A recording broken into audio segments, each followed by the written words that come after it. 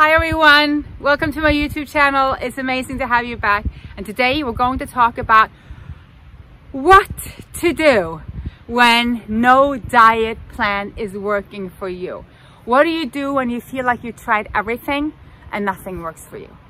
Okay, now, first, I'm Hilde Larsen. I'm a health and mindset coach.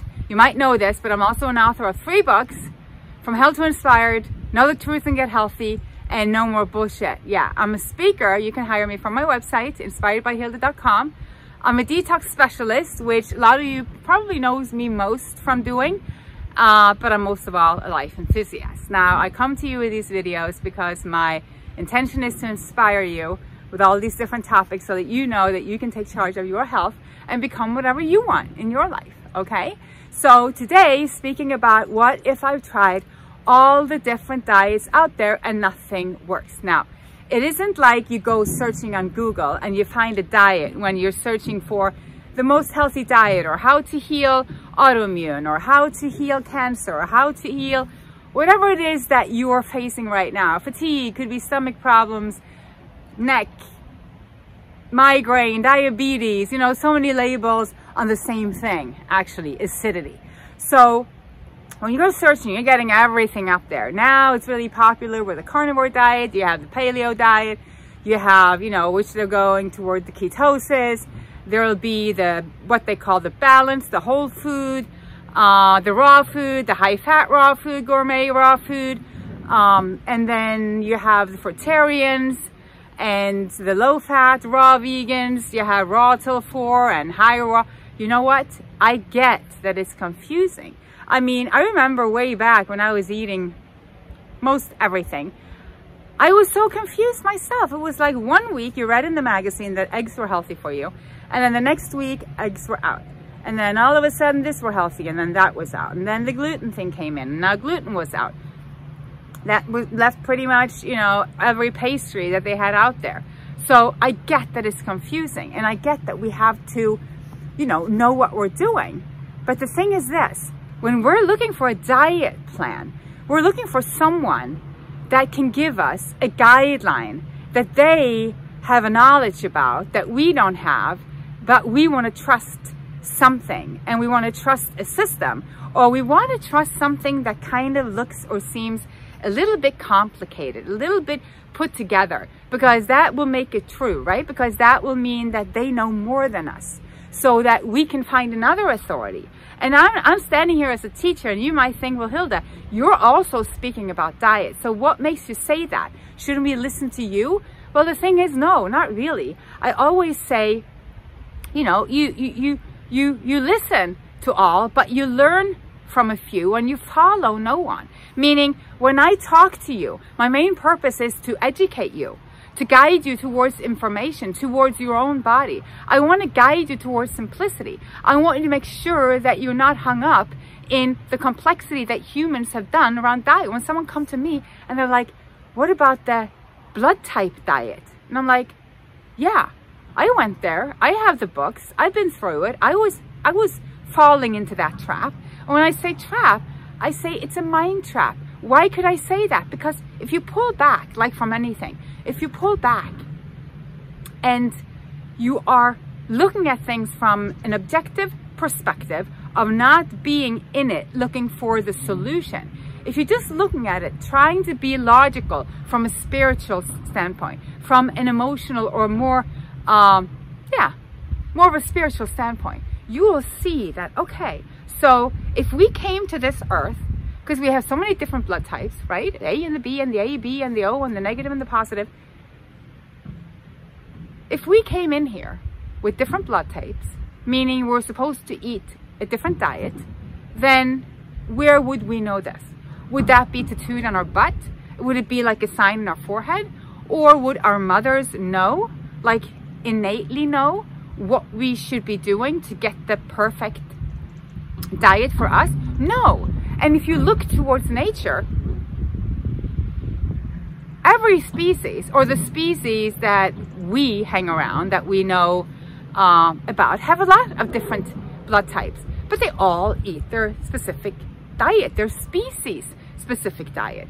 Meaning, even a human body, we we look different and we feel different, and we obviously have different ailments or different struggles because we have different environments and we're eating different food and we have different weaknesses. But if you put down two perfectly healthy humans and you look at their insides, they're all the same. They all have the same heart, digestive system, teeth, the stomach acids, all the organs, all the glands. All the interior is exactly the same, meaning everything that's within us that has to do with digesting food is exactly the same. So from nature's point of view, we're all designed to be able to, at least, eat the same if we wanted to. Now, there are so many options that we have choices as humans. We can eat whatever we want. As long as we can distinguish it and see it as food, we can eat it. And I'm going to give you specifics on diet, and I'm going to get back to that soon. But just hear me out. Now, people come to me as well, and they ask me, and they say, because they know that I eat mostly fruit, or yeah, mostly all fruit and herbs.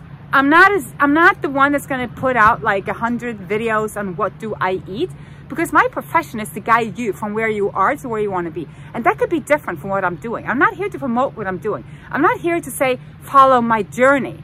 No, I'm here as a teacher now because that's my profession. And over all these years working with so many clients, I see what works for everyone, because I'm a coach.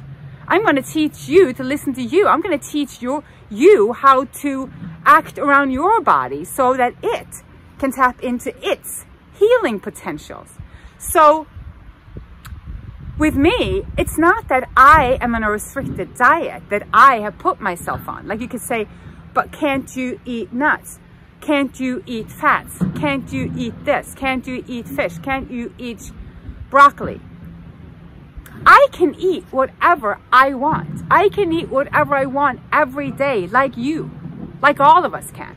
Every single day we have a choice to eat whatever we want. Now, me personally, I choose at this point to eat what it is that I feel serve my body best, that I feel is allowing my body to release what needs to be released emotionally, physically, mentally, and that is keeping my vibration high, because in these times, I tell you, the vibration on this earth is changing. A lot of us are feeling it, and we're going into a very different time. So crazy stuff is happening. A lot of shit's coming out. We're all going through our own stuff, but your journey is about your stuff. My journey is about my stuff, and I'm happy to share that with you. I just don't want you to take it as a protocol for you, okay? If you want a personal protocol with me, order a one-on-one coaching. That's always where you start. If you don't want to jump in the membership group and join us there for group support, for my opinions on the Facebook group, and then also have access to all my courses and lives and so much content in that membership group. So worth it. But that's another thing. See, I can eat whatever I want. The same can you. Now, what does this have to do with all the diets out there and what you should eat? And when you're sitting down thinking nothing works, because it's never the diet that works. You see, you can't go in and have one outline of a diet and say that's going to work for something, because that's not how food works. See, healing comes from a place of cleansing. It always had to. Why? Because we know now why we're sick. We're full of acids. We're full of junk. We're full of crap. We're stagnant. We're not flowing. Energy is not flowing. Oxygen's not flowing. The lymphatic system's not flowing. The kidneys are not filtering out the waste. The adrenals are low, leading to all the glands being low. Nothing's firing up the oomph. Nothing's taking care of business. So we feel low and we feel down. And there's no single food that is literally going to help with that. Yeah, I know there's information out there, even that take this for this, take an apple for the liver. Yeah, you can break down any food, especially the raw living food, and find all these components that we associate with different organs, because we're so good at desiccated, like going through and breaking things down. Like this was a machinery, because we look at it as our vehicle, as our car. So it must be like a machinery. Well, it isn't, because the machinery you can understand with your intellect. You can say this part goes here, this part goes here, and it goes together like that. And when I take this out, this doesn't work. The body doesn't work like that. The body actually is it transforms one compound to another. It can transform one mineral to another mineral. It's an alchemist, and it's mostly actually driven by our thoughts, by our vibration, and also the vibration in food. Now, when a lot of people change their diet at first, they will feel better depending on where they come from. Just look at, think about it. When you leave out gluten and dairy, for example, so if your diet was eliminating those two, you would feel better. You will absolutely feel better for a while anyway. So the elimination diet, I always say, is probably the best that was ever created for people with chronic issues, because it will teach you a lot about the crap that you're putting in and the responses that the body has to it. Now, the way I look at diet is this: it's never a diet that's going to work for your ailment or not. It's simply a diet that is going to allow you, or at the same time, stop putting crap in. So the philosophy of first do no harm is like the number one in my book. First, you just stop what's doing harm. That's what you stop. And in my world, dead animal food, the way I see it, it's not going to be beneficial for me or the animal. There's nothing about the cooked that I can see is raising vibration or giving me something that is superior to the raw state of any food. And working with people, there is no food that I see that keeps such a high vibration and that is so easy to digest than looking more on the fruit side. Even walking away from the vegetables, which is so much harder for a human to digest. We're not herbivores. We don't have the intestines to break down so much cellulose. So, and that's another long discussion. Now, I'm just leading you towards simplicity here, because I'm not talking about a diet plan. So if you went on a diet plan that didn't work, why don't you step away from any diet plan and just say, I'm not going to diet at all. I'm not going to look towards the foods to heal me. I'm going to look at myself. I'm going to look and I'm going to say, what's going on in my life? What crap in my life is holding me back? What's my relationship look like? What does my job look like? What is my mental state? How do I look at life? How do I see my neighbor? How do I feel in my heart? Do I walk around feeling gratitude or anger? Do I have lungs that are filled with grief and sadness? Or do I feel like I'm ready for life? This is a mental state that you reset, first of all. Now, when you get to that part, you simply connect with the simplicity of nature. Pull back and say, how simple can I do this? What can I do that's least harmful to this body? And once you do that, your body's going to start eliminating waste, which is the key. That is the anti-diet. That's the no diet. It's the allowing. It's the allowing diet. That's what you want. It's for your body to be able to allow to cleanse. But it's hard to let go when you're holding on to fear and anger, unforgiveness. It's really hard. Even by changing what you eat, it's going to be hard to walk towards healing. So what are the first steps you do, you say? Well, I would start by doing a couple of changes in my regular lifestyle to get my focus away from the diet.